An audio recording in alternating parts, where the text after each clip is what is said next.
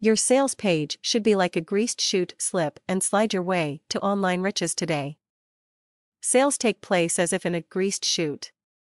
When the buyer lands on your sales page, he immediately begins sliding along the elements of your page, given that they flow correctly and don't hang him up anywhere. His eye dances down the chute, gleaning what is comfortable to his mind.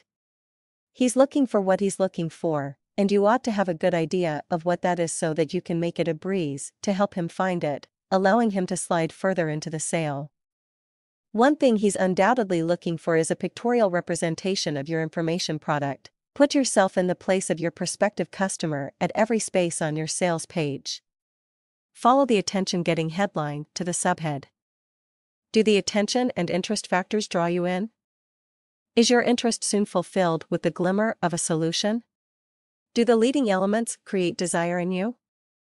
Do you begin to know that you want this thing, and are you beginning to wonder how you can take action? Do you hover over the beautiful, shiny e-cover to see if the mouse changes to some cursor that suggests where to go order it? Then you're beginning to have a sales page that converts. Now all you need is to track the results and make any small adjustments as necessary. Remember, you don't have to spend a ridiculous amount to get a hyped-up designer to create something for you when there are cheap e-cover templates can used instead. And you still get all the great results you want.